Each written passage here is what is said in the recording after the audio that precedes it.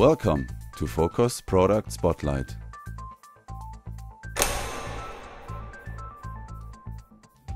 Hi, I'm Megan Kornman, Applications Engineer for Phocos Americas. Today, I'd like to talk to you about CIS-CU, a remote control programmer for CIS family charge controllers.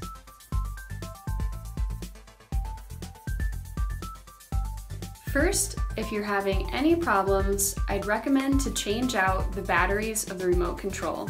Just get a new set of AA batteries, switch them out here, and this should fix most problems.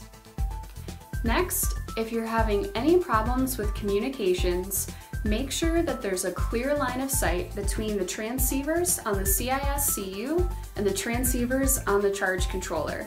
Also, make sure that they're less than 8 meters apart. Next, let's talk about a few programming options for CIS-CU.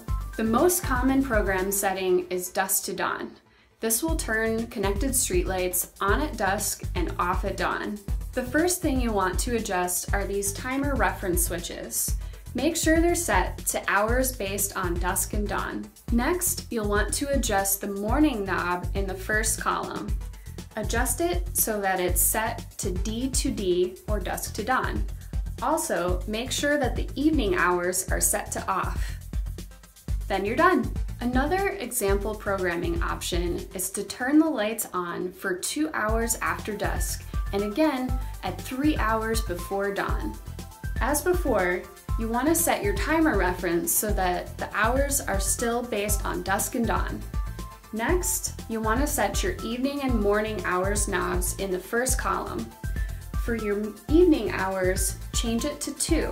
This will say that the light will be on for 2 hours after dusk.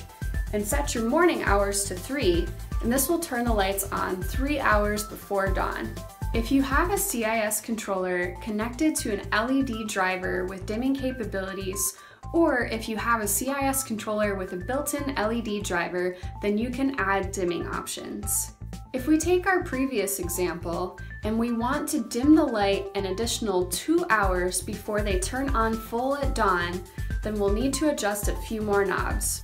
You can also adjust the dimming level with this dimming knob here in the second column. The first adjustment is to change the morning hours knob in the first column. This will control when the light is on.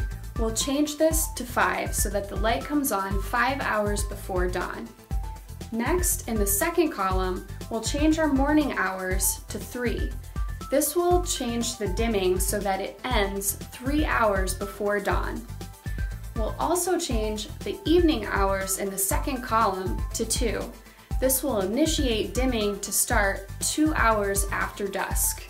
And this is after those 2 hours when they were on full. Now the light will still be off in the middle of the night as controlled by the settings in the first column. The default is for 50%, but you can change it to whatever you want. For example, we can change it to 30%. This means that the light will be on at 30% of its full brightness. More programming options are available with a different timer reference, with the hours based on middle of the night. For example, let's say I want to turn the lights on 2 hours before the middle of the night and 3 hours after the middle of the night. Then I'll adjust the knobs in the first column so that the evening hours are set to 2 hours before the middle of the night the lights will turn on, and the morning hours are set to 3, so 3 hours after the middle of the night the lights will also be on. Dimming works in a similar fashion. Don't forget to adjust your battery type. Over here you have an option to choose either sealed or flooded batteries. If you choose flooded batteries, then the equalized charge setting will be on. If you have a gel, AGM, or other type of sealed battery, make sure that the switch is down so that the equalized charge is not enabled. Thanks for watching.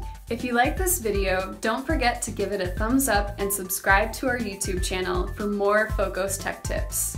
For more videos and information, go to www.phocos.com. Phocos, making reliable energy access possible. Anywhere, anytime, any grid.